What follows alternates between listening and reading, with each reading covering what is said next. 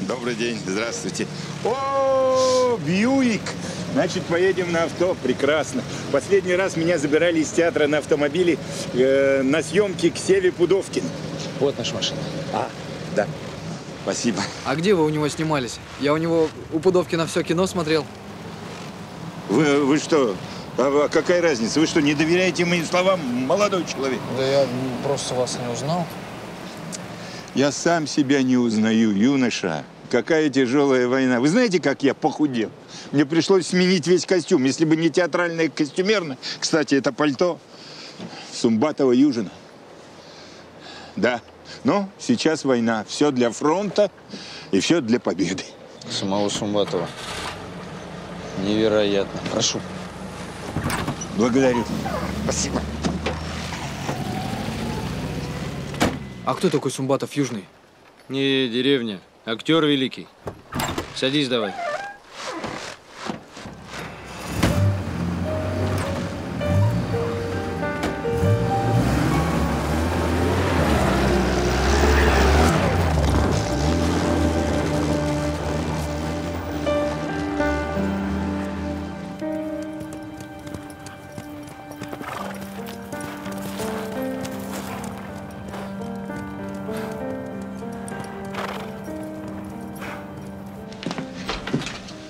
Товарищ капитан, просыпайтесь.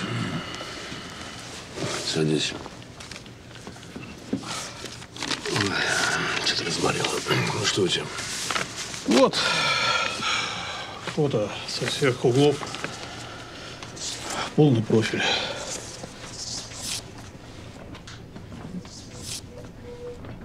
Товарищ капитан, я человека привез. Майор Аронов, танкист. Полк на переформировании в Раменском. Служил вместе с Самохваловым. Давай вот сюда.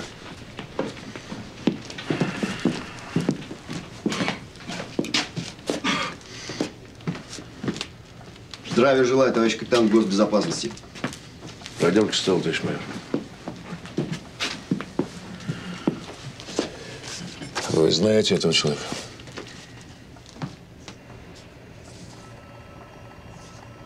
Это капитан Самохвалов. Мы вместе служили. Вы уверены? Так точно. Товарищ капитан, доставлен артист Николай Сергеевич Ордынцев. Самохвалов был женат на его дочери. Заводи. Товарищ майор, подождите, пожалуйста, в коридоре. Слушаюсь.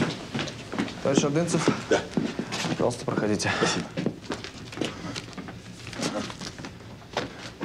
Боже мой! Какое блестящее собрание!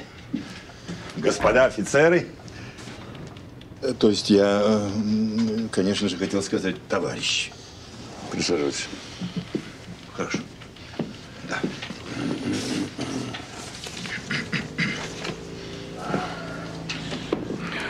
Скажите, вы знаете вот этого человека?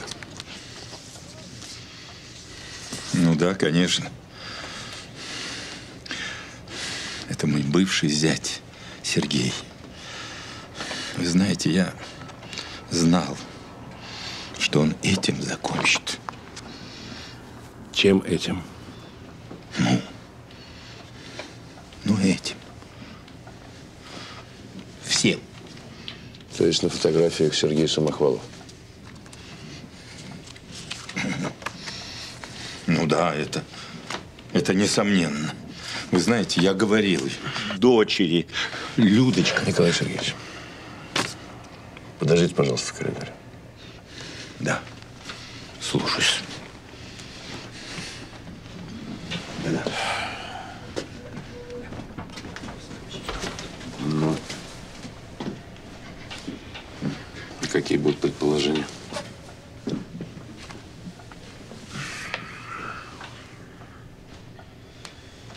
Ну, это ложный след. Ну, не могут же они все сговориться. А где твой друг Новицкий-то? А он на Петровских линиях сошел. Говорит, какого-то знакомого навестить хочет. Знакомого? Не знал, что у него знакомые в Москве. Здравия желаю, товарищи. Ну, а ты нашел что-нибудь? И даже привез. Что привез? Тело. капитана Самохвалова.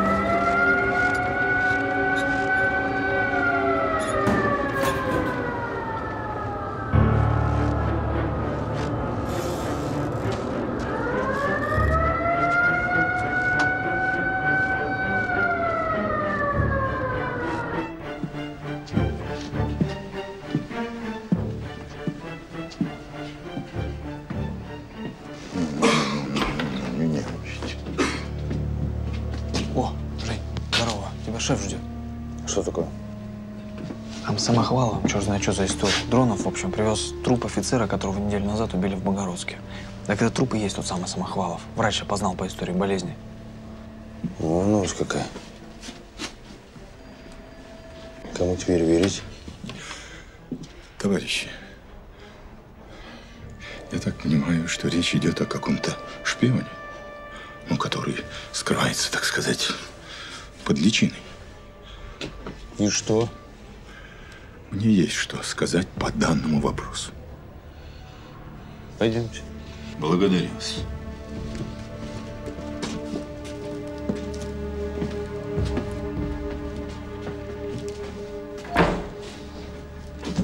Который час? 22:15. У меня девочки одни почти сутки. Мы вас слушаем, Николай Сергеевич. Минуточку. Вы позволите? Вы посмотрите на мою щеку. Вы видите? Ближе к делу.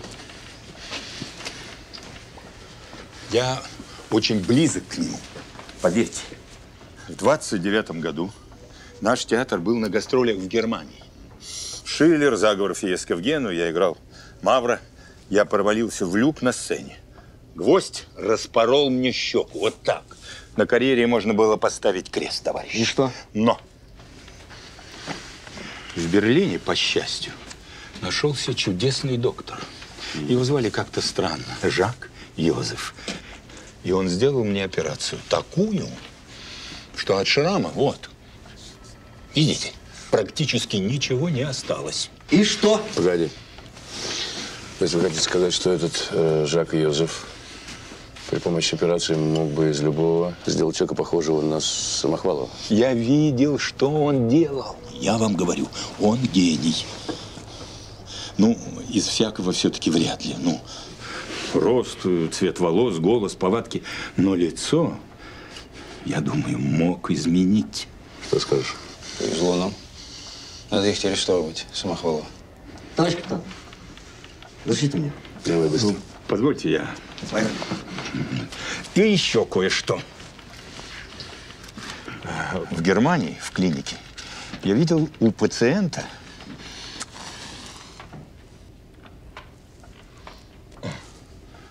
небольшие шрамы.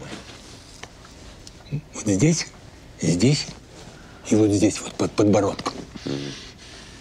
И если внимательно осмотреть лицо… Спасибо, Николай Сергеевич. Вы нам очень помогли. Спасибо. Весьма рад. Я всегда к вашим услугам. Спасибо. Сядем.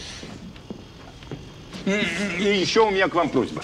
Сейчас комендантский час. Мы, конечно, у вас пробудем до утра. Но там женщина. У нее девочки. Дома одни. Я понял.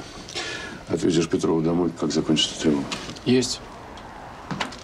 А может быть, я Николаю Сергеевичу тоже чайку оформлю? Сделай Николаю Сергеевичу чай. Николай Сергеевич, а пройдемте? Да-да, конечно. Ну? Еще раз большое спасибо.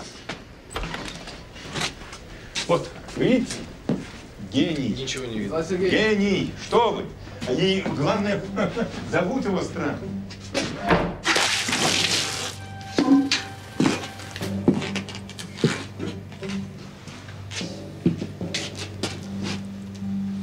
Есть люди операции. Рубашку.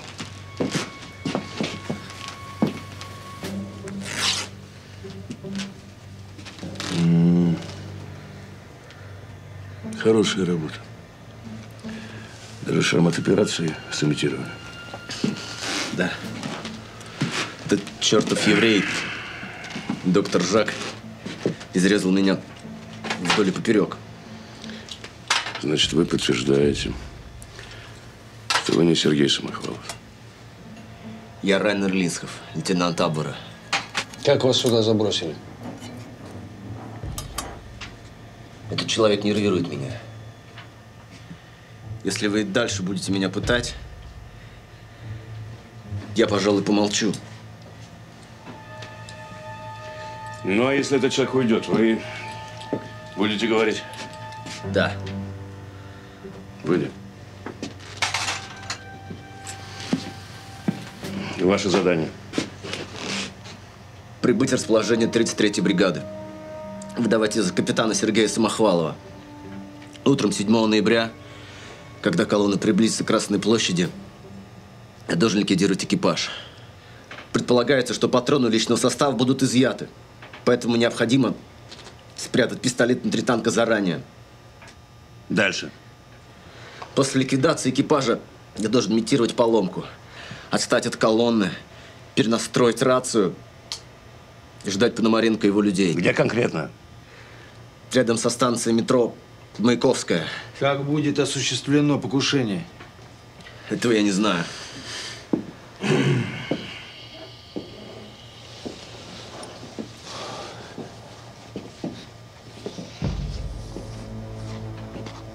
Ну и что, есть смысл? Есть. Экипаж полностью заменяем нашими людьми. Имитируем поломку машины. Настраиваемся на волну, указанную агентом, и ждем передачи от диверсантов. Как только они появляются, ликвидируем группу. Каким способом будет совершено покушение? Этого мы пока не знаем. Возможно, диверсантами изготовлен мощный снаряд для орудия, который доставят в танк. На всех улицах, прилегающей к Красной площади, уже дежурит охрана. Малейшее движение будет замечено. Предполагаю, что группа пойдет подземными ходами. В танк проникнут через нижний люк. А там вы. Так точно. Ну что ж, хороший план. А что насчет агента Розы? Есть какие-нибудь подвижки? Пока нет. Если Пономаренко удастся взять живым… Группу ликвидировать полностью! Группа будет ликвидирована, товарищ старший майор.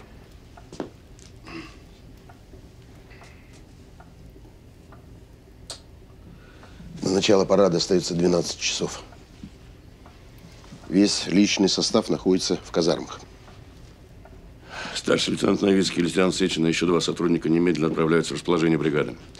Я и лейтенант Дронов будем находиться в районе улицы Дзержинского, чтобы атаковать группу с тыла. Действуйте. Есть. Есть. Товарищ Бережной, задержись.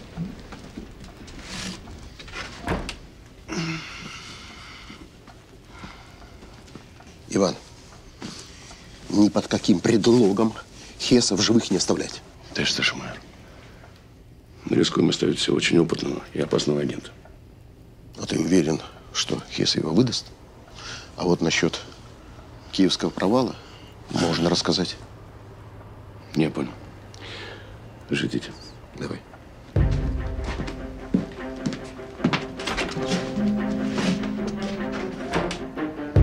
Понятно. Ну что, Жень, все готово? Да. Будешь докладывать? Да, надо доложить. Давайте грузитесь. Есть, товарищ капитан. Все, по машинам! Товарищ капитан. Ну что, хотел пожелать удачи. Чувствую, на этот раз не уйдут. Не уйдут. Можно тебя на минутку? Тут Гена Сечин кое-что нашел о Полине. На самом деле, кто она есть.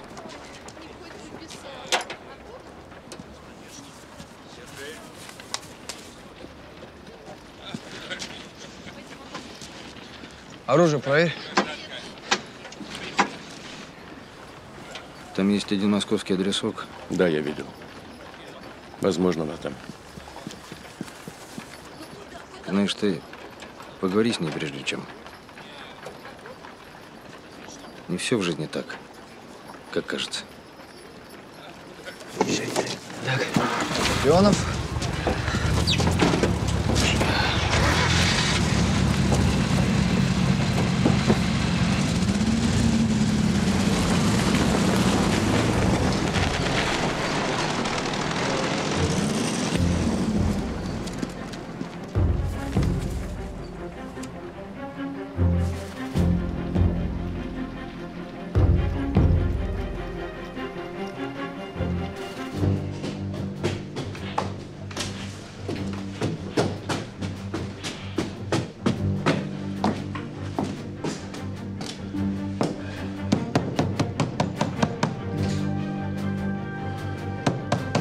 Гражданка Павлова, откройте. Доброй ночи. Доброй ночи. А вам чего, товарищ? Серафима Андреевна, мне нужно видеть Ольгу. Какую Ольгу? Вы ошиблись. Нет у нас никакой Ольги. Серафима Андреевна, вы совсем не умеете лгать. Мне очень нужно видеть Ольгу. Пойдемте. Да так же нельзя. Серафима Андреевна. Ну, уйдите, я прошу вас, так нельзя. Ну, пустите его, тетя Сим.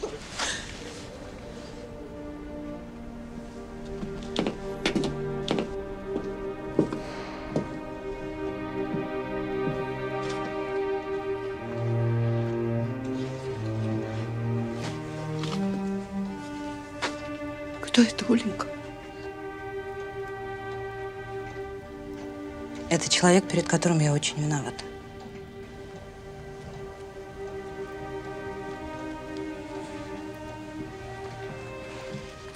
Чаю хочешь? Нет, спасибо. Я могу все объяснить. Не надо. Ты Ольга Павлова, дочь генерала Павлова, начальника ПВО Киевского военного округа. Да. Твоего отца расстреляли 5 июня 1941 года как врага народа и шпиона. Да. Тебя арестовали по обвинению в пособничестве, так? Да. Дальше. Когда пришли немцы, некоторых отпустили, а меня посадили в поезд и повезли в Польшу. Как я потом узнала, в разведшколу Абвера, Валли-2. Они были уверены, что я буду с ними сотрудничать. Как же так, Оленька? Как же так? Подождите, тетя. Дальше. Меня привели в кабинет к начальнику школы Зелигеру.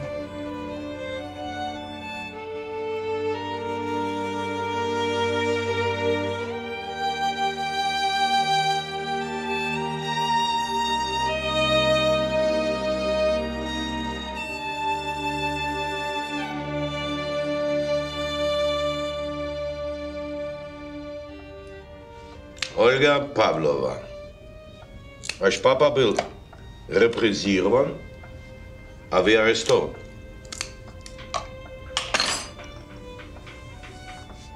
Да. Пожалуйста, пробуйте. Не хочется. Also, зачем вы бежали к русским? Сталин вас расстреляет или арестовать? А вы что со мной сделаете? Мы будем помогать вам. Мы поможем вам переехать в Москву к ваш старый друг Константин Летягин. Вы должны жить там под именем вашей подруги Полина Серебрякова. Вы все знаете. А если Полина появится? Полина не появится. Полина Серебряков совершает диверсии Арестован на оккупированной территории. Работал на партизан. В данный момент находится на территории Польши. Концентрационный лагерь Треблинг.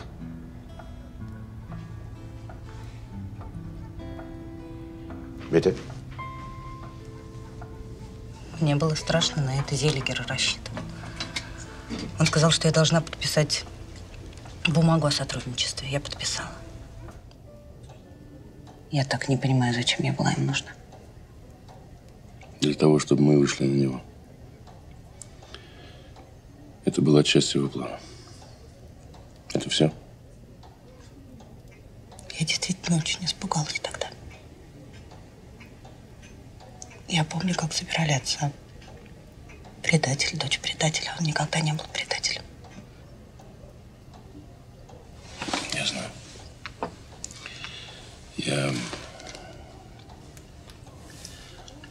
Я до войны работал в Киеве. Мне удалось завербовать резидента немецкой разведки. Этим резидентом был Хесс. Он мне все время лгал. Вся информация от него была ложной. Твой отец никогда не был предателем, он был честным человеком. Я знала это. Я всегда знала. Он ничего не подписал, никого не сдал, несмотря ни на что. Сидеть, руки на стол! Сидеть! Обыскать квартиру. Товарищ капитан, здесь ни при чем, я вам все объясню. Сидеть! Да, Новицкий оказался прав. Полина Серебрякова. Она не могла. А кто же?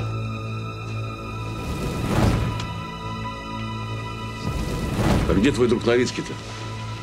А он на Петровских линиях сошел. Говорит, какого-то знакомого навестить хочет. Не беспокойтесь, гражданка Павлова. Мы еще к вам вернемся.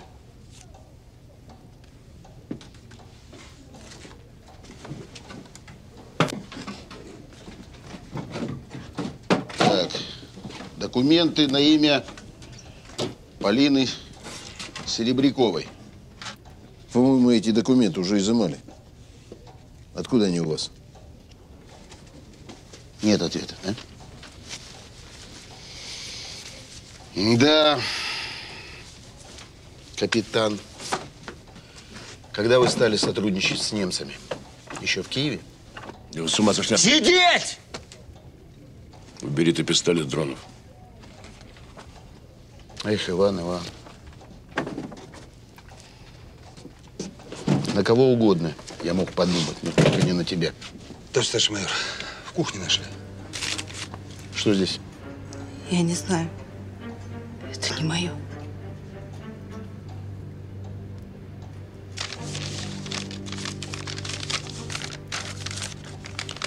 Шифровальные блокноты, шифры.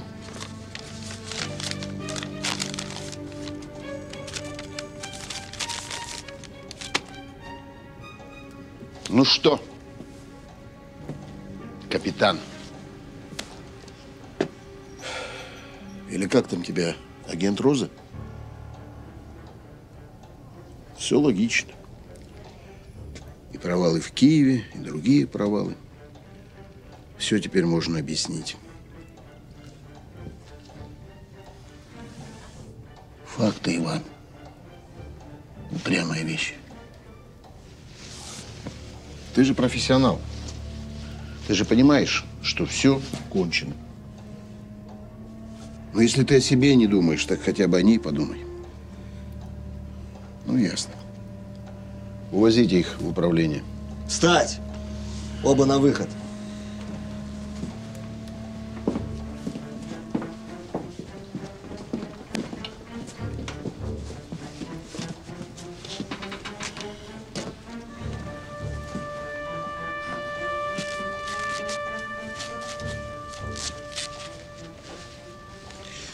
Тщательно произвести обыск.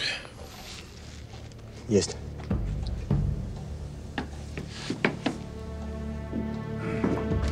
Пошел! Чего у меня как медведя-то, ну? Лучше по Петровски выезжать будем. Так быстрее.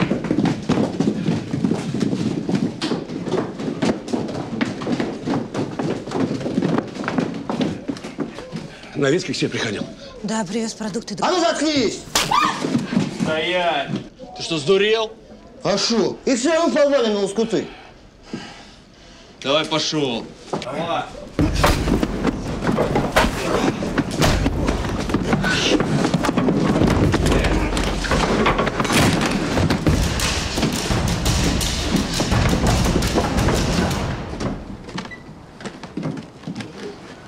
Проходим, гражданка. Вперед! Товарищ старший майор, сбежали! Тревога!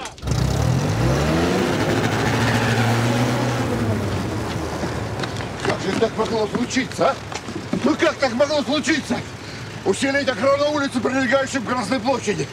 Есть. Я в управлении! Просылали. Все просылали. Вот.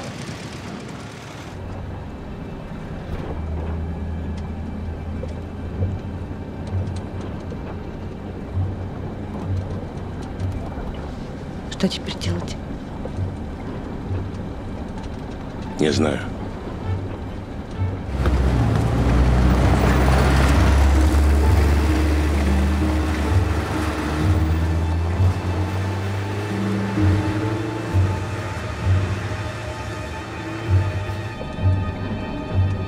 А куда мы едем?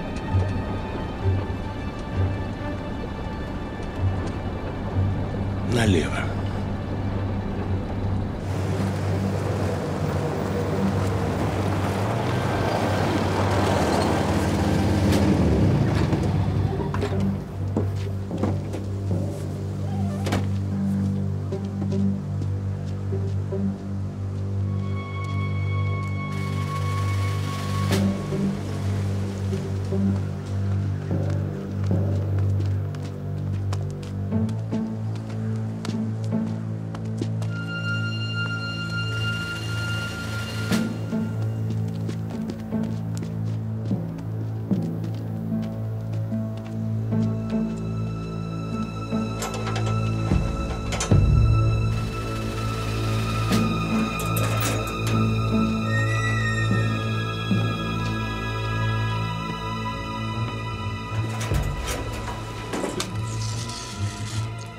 Я это место знаю. Путей для отхода много, так что уйдем легко. Присядь, отдохни.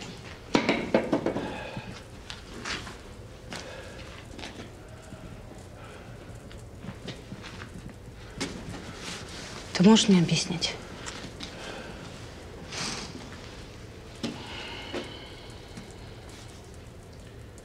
Новицкий подбросил тебе шифровальные блокноты и передал твой адрес Прохорову. Для чего? Хороший вопрос. Чтобы арестовать меня, как агента Абвера. Гнида, я же ему доверял как себе. А он меня как мальчишку с самого начала вел. Ведь людей своих убивал. Притом ни одного. Биографию себе придумал. С гнильцой. Чтоб правдивее. Неужели никто не замечал? Дронов. Да нет, не замечал. Так чуял что-то. А я нет. Нет, сейчас складывается картинка. Знаешь, он самый важный для нас момент, так все время как-то медлил. Ждал от нас реакции.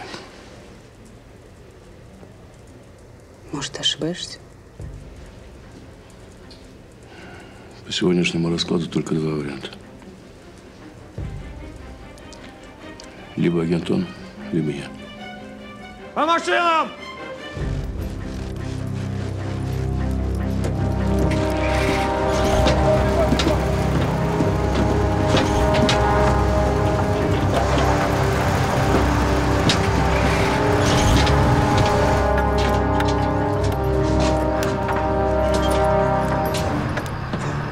оружие и разместил здесь. Отлично.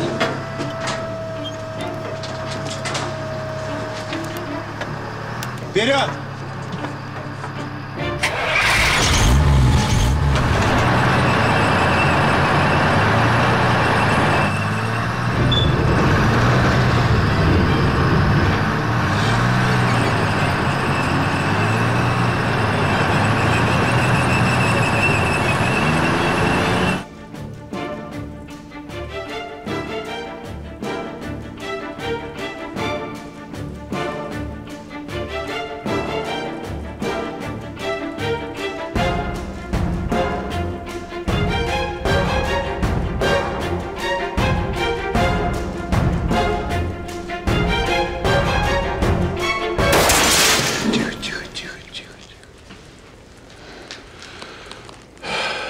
В общем, Прохоров ничего предпринимать не собирается. Когда сообразит, будет уже поздно. Что делать?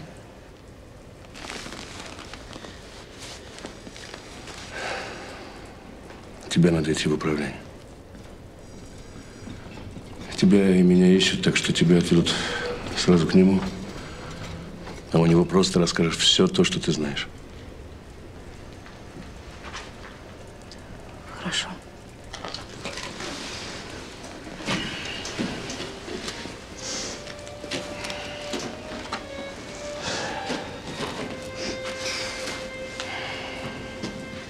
Я готова.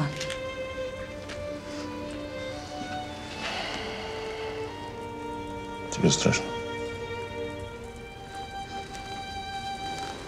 Я знаю. У нас другого выхода нет.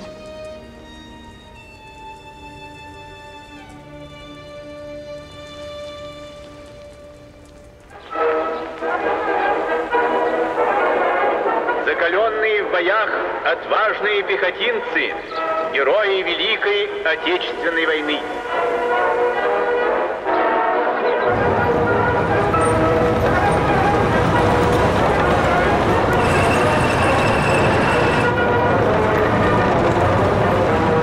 Главные отряды вооруженных рабочих, готовы сражаться до последней капли крови за свой родной город.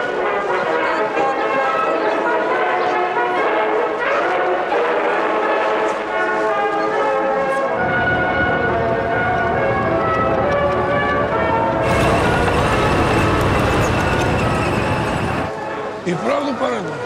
Говорят, да. Вот ведь! Значит, хорошо все! Слава героям-артиллеристам, мужественно отражающим фашистские полчища.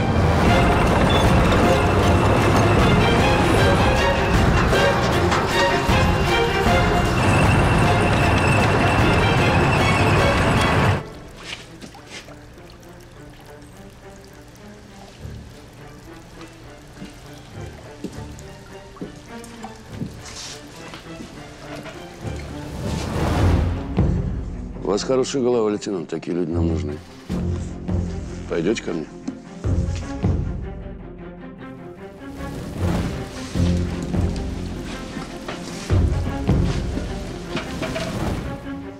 А откуда про кирху знаете? В книжках читал.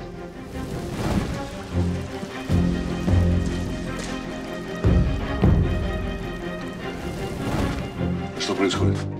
Зря меня спасали, товарищ капитан. Читай.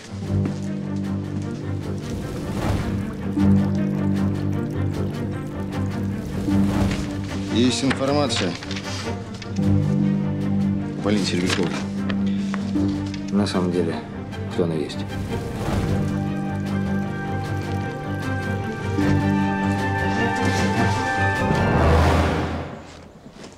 Стоять. Пропуск. Мне нужен старший майор Прохоров. Больше тебе ничего не надо? Слушай, меня зовут Ольга Павлова, меня пол Москвы ищет. Я сейчас развернусь и уйду, хорошо? Стоять! За мной. Направо. Сидоров, вызывай начальника караула. Начальник караула, посланный Mikhail.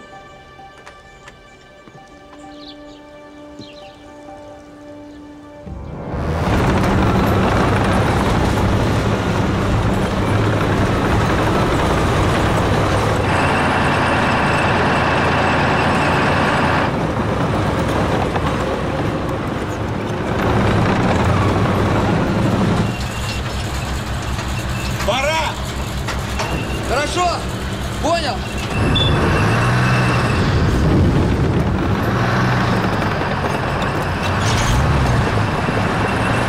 Тормози!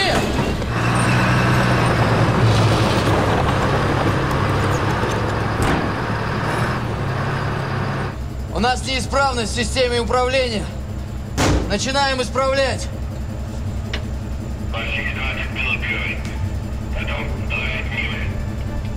Вас понял, конец связи.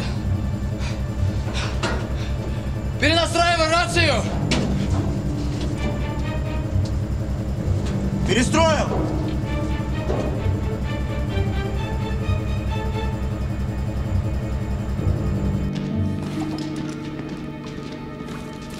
Он в танке. Имитировали поломку. Выходи на связь. Призрак. 120 метров вперед. Люк напротив книжного магазина. Координаты 13, 15, 28. Вас понял. Вы двое вперед. Снаряд посередине, я замыкающий. Пошли. —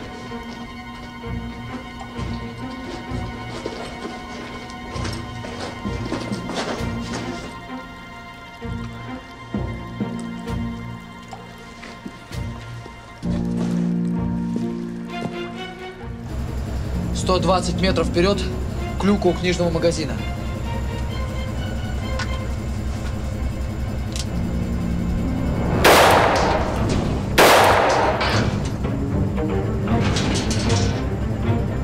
Ты что, Жень?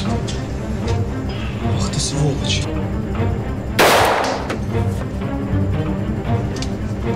Еще какая?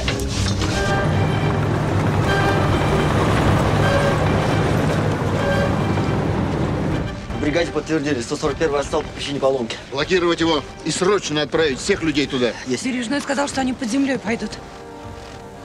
Товарищ старший майор, может быть, нам все-таки... Плевать. Главное, чтобы танк не прорвался на Красную площадь. Выполняйте. Есть.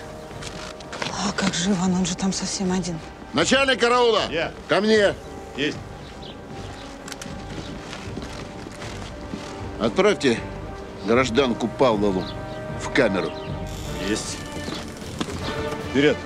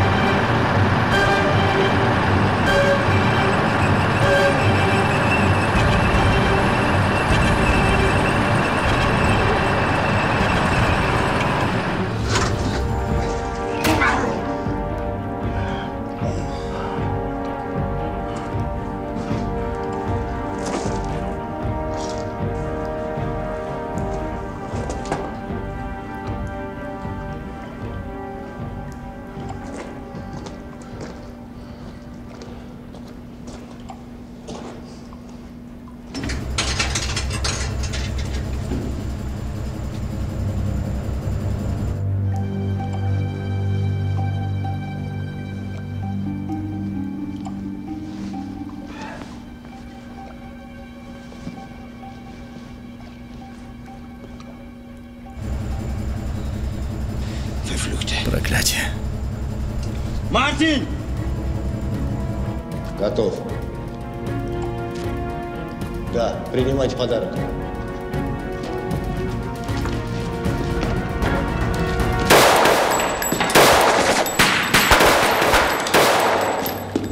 Мартин!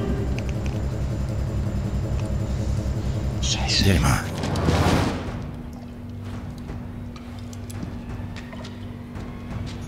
Ну что, вот и свиделись.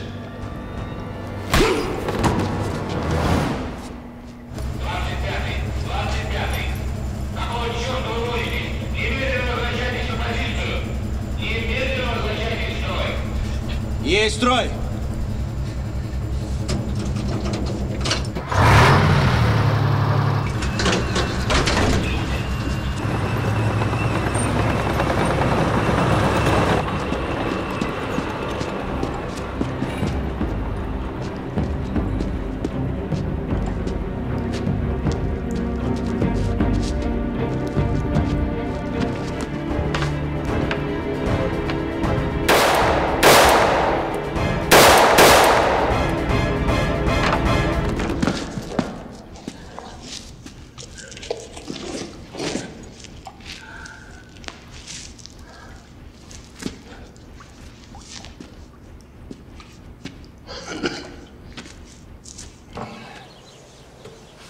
Ты что сделал?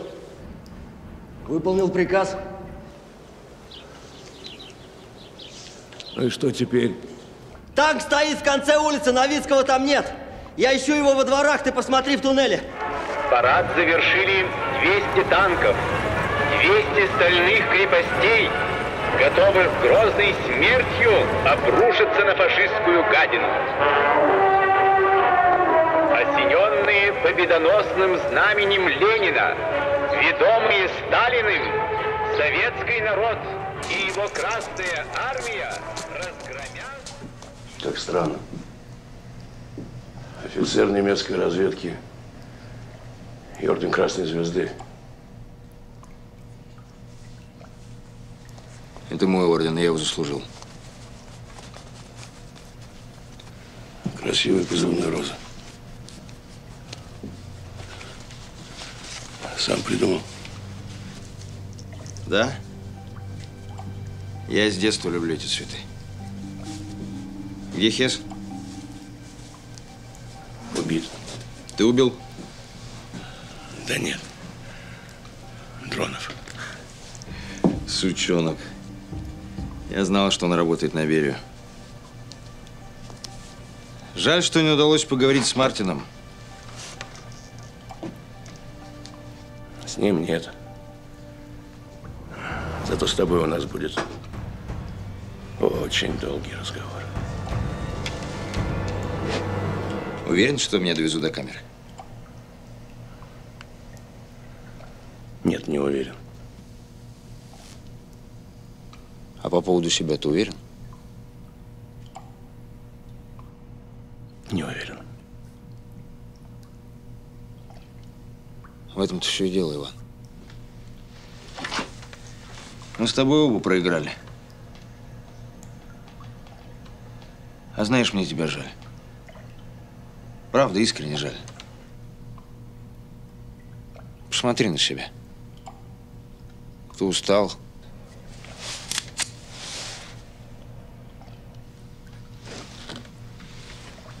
А хорошая партия получалась, да? Стоять. Стою. И что ты будешь делать? Может, убьешь меня?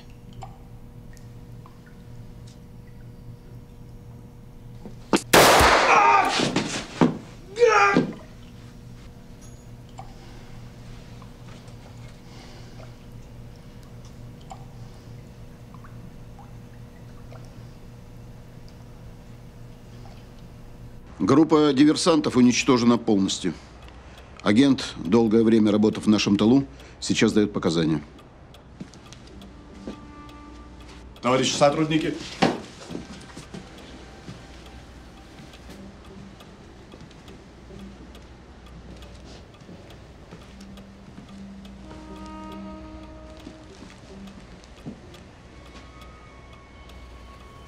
Этим должны были стрелять. Так точно, товарищ Сталин. Это реактивный снаряд большой мощности. Вся наземная часть мавзолея была бы уничтожена.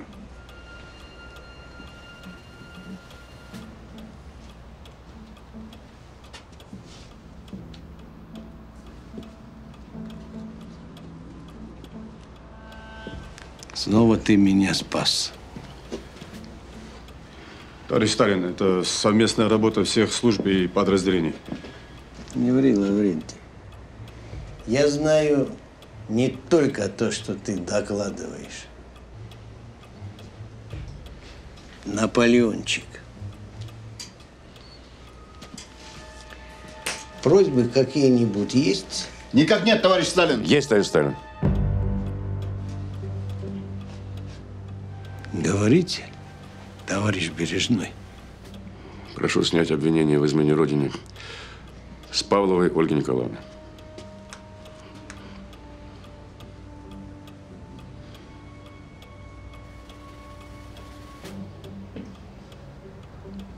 Она оказала большую помощь в проведении операции.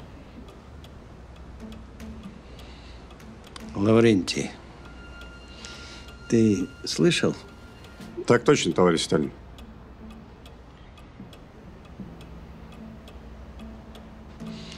Еще раз спасибо, товарищи.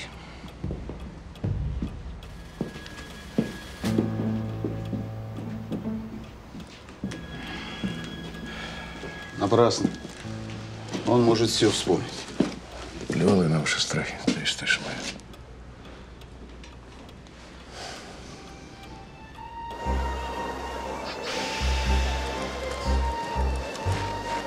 Не хочется уезжать. Я не буду тебе писать. Не потому, что я хочу тебя забыть, я хочу, чтобы тебя забыли другие. Я понимаю. Идет война, если со мной что-то случится, тебя некому будет защитить. Зачем? Я не хочу оставаться без тебя. Тебе надо быть подальше от Москвы. Все, езжай.